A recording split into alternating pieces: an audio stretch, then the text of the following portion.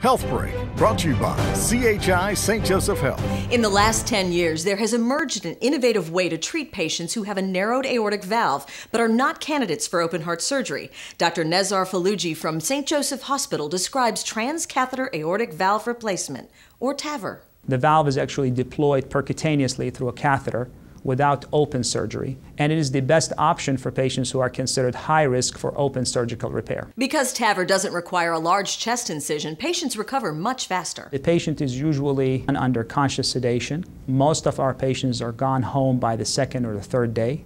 Interventional cardiologists and cardiothoracic surgeons perform TAVR as a team, working together to select the best candidates and achieve the best outcomes for their patients. Our program at St. Joseph Hospital is the busiest TAVR program, and you're assured that you will be treated by capable interventional cardiologists and cardiac surgeons with expertise in innovative technology. For more information, go to chistjosephhealth.org. I'm Beverly Herbert.